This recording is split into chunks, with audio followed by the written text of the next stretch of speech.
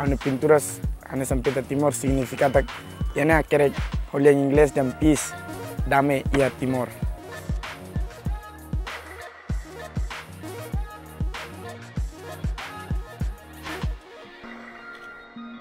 My feeling emotionally, I'm very happy because this kind of work is almost part of our mission in our Timorese, to be able to be out in district and share our skill with the youth, and we hope that maybe one day they might continue.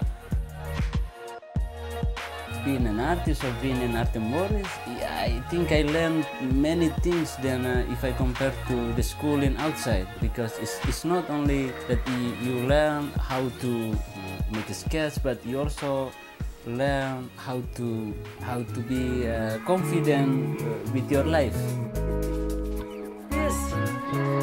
That's what we're all about, is stimulating interest in East Timor and providing the means to develop in their own way.